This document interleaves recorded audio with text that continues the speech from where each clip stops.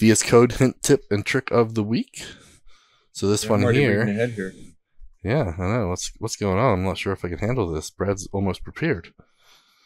So this one here, we actually spotlighted this one, I think, 3 years ago. So I thought it was a worthy one to re-establish, because 3 years ago it had like 100,000 installs, and now it has like almost 500,000 installs.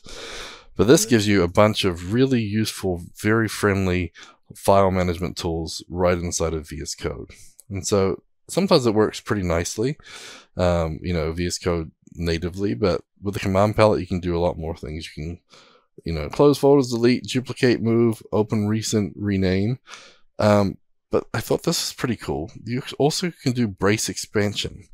So when that's something I've wanted to add to command box for a while. Yeah, something that Bash does.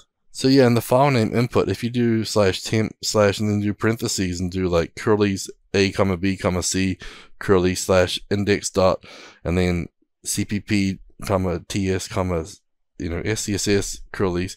What it does is it basically will loop through the curly brace ones, and so then it creates you a temp / folder for A, B, and C, and inside of that it makes a file for index, CPP, SCSS, and TS. So it generates them all for all of them.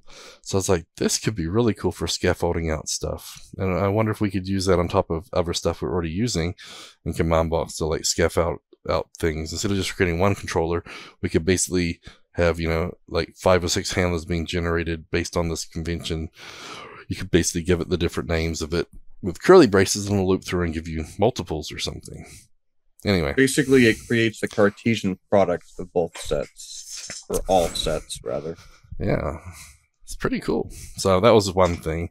And then obviously you've got the normal commands in here and some configuration. But yeah, it works pretty nicely, and a lot of people have been using it for a while. And John Clausen recommended this one, and he says it's like one of the must-haves for VS Code. So I thought that was worth reminding people of how cool is this extension used solely from the little command palette where you type commands? I don't know if it actually adds things into your normal menu. I think I actually have it installed, and I have had it installed for 3 or 4 years now. So I don't even know which ones are native and which ones aren't anymore. But yeah, I'm not sure. Okay, because I'm just sitting here watching the little animated GIF, and it looks like everything they're doing is with the command palette. So just curious. Yeah, I know there's one at least that does add additional functionality to your right-click context menu, but I don't know.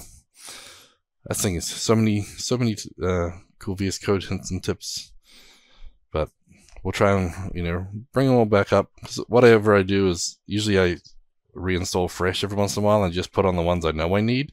That way I can see what's actually native, because sometimes the extensions we used to use aren't needed anymore, because VS Code does a lot of that now too. Yeah, you gotta watch out if you go crazy installing all of the extensions in the world. They'll start to bog down VS Code.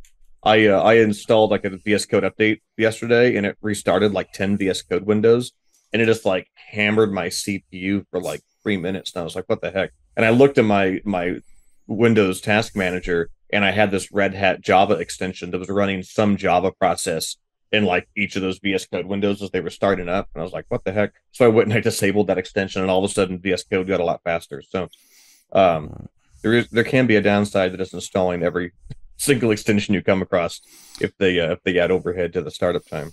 Yeah, for sure. I mean, especially when you're running multiple windows. And maybe we can talk about the project manager next week, and then help you switch windows easier. So anyway, that's our VS Code hint, tip, trick of the week. That was our VS Code hint, tip, and trick of the week. Brought to you by Modernize or Die podcast, CFML News Edition, proudly sponsored by Order Solutions. You can see the new episodes every week on cfmlnews.modernizeordie.io or on the Order Solutions YouTube channel.